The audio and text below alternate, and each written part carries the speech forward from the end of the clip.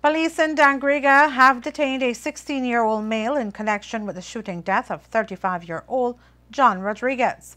On Friday night, Rodriguez, along with 3 other customers, was in a gaming establishment on Havana Street when sometime after 11 o'clock, 3 men entered. One of them, armed with a firearm, demanded that the cashier open the door where she was. When the cashier refused, he attempted to kick open the door but was unsuccessful.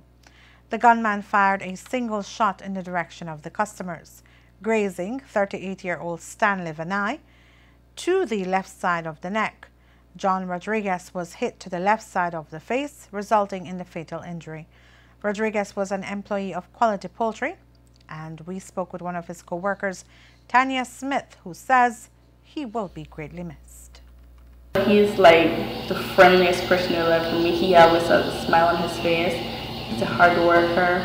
He was a sideman. He was a sideman. His route was passenger. They go and sell chicken there, and the customers love him. He's friendly, warm-hearted person. He's gonna be a loss to the company. Well, he's leaving behind a son that he absolutely adores.